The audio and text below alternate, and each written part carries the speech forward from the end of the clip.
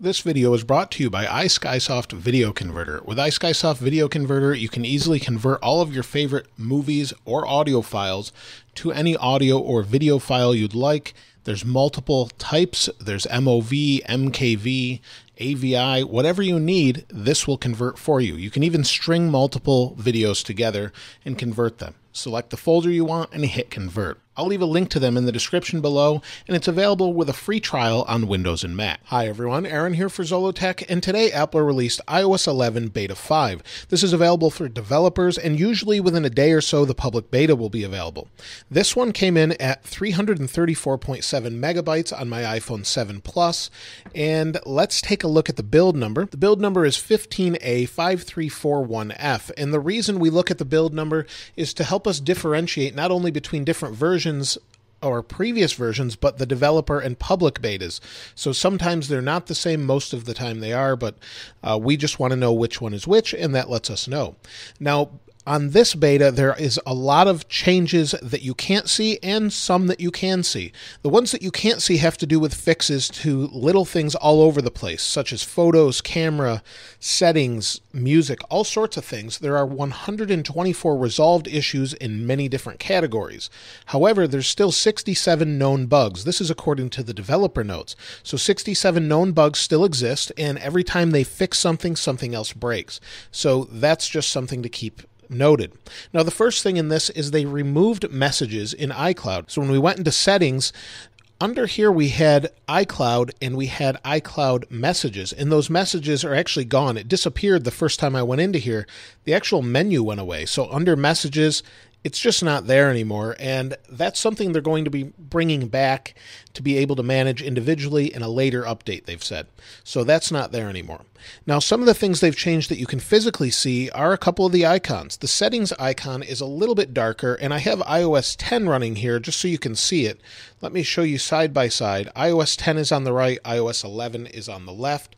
You'll see the settings icon's a little bit darker. The same is true for the camera icon. They've changed this where they removed the lines. You'll see the lines in iOS 10. They removed them in the newest version of iOS 11, and the lines just aren't there. Nothing huge, it's just a little tweak. And they keep tweaking some of these icons over time. Last time they tweaked reminders and notes. Now they've tweaked those icons. Now, speaking of the camera app, within the settings, there are some new settings for cameras. And if we go into camera, we have different things for formats. So formats, we have high efficiency and most compatible that allows you to not use H.265, but lets you use what you were previously using. We also have an option in camera if we go in here and we go into photos and we hold it, let's turn it horizontally, and then we hold it up and down, you now have a little level icon. So if we put this here, it lets you know that you're level. Now it only does this when it senses that it's held kind of looking down at the ground, and it lets you level what you've got. And this only works if the grid is turned on.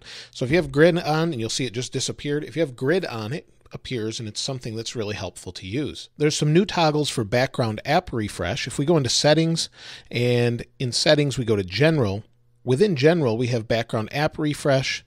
We'll go down to, or we'll go here, and now we have a toggle for Wi-Fi, and cellular data. So those are new, and it's something that they've added here as well. Now, there's also a couple new splash screens that appear when you're doing things such as going into the Health app. So if I go into here, we'll go to here. When you first open Health on this device, this is what you get now. So you've got, do you want to help Apple improve health and fitness features by sharing your activity, workout, and limited health-related data, and allow, learn more, don't allow. That's all included in this particular update. We also have a new one when we go into portrait mode for the first time, and it gives you the portrait camera. It says create a portrait with depth of field effects. It just tells you what it is. I don't know that it's necessary, but some people may not know it's there, so they've added that. Now, if we go back into settings, there's a change with SOS. If we go into emergency SOS, we've got a new little icon and animation here that shows us what SOS is. And it allows us to call our emergency contact by hitting the home button 5 times. Once we've done that, it will call that individual and let them know that you have an issue and you're in distress. So that's a nice little feature there as well. There's also a new graphic for access the dock from anywhere splash screen, but that's only on the iPad. When you boot up, it lets you know about the dock a little bit more. Now there's a new dial tone for FaceTime, so if I'm going to FaceTime someone, let's try that. If I dial someone using FaceTime, the sound is different. So if I bring this up here, hopefully you can hear it. There's long pauses between the time it rings. And we'll end that. So we have that new FaceTime sound. It also works with FaceTime audio calls. You get the same exact tone. Now, if we go into Control Center, we have this little icon. As long as you're on a home network that has AirPlay available, you have this little icon here.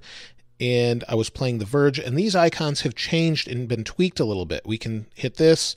We've got different options, and it just looks a little bit different than it did before. They keep tweaking things around the user interface that seem to change over time, and that's typically how this happens. They'll change little icons, they'll change them back, and that's why I don't cover every little change, because many times these things change. For example, this icon's a little bit larger than the last one.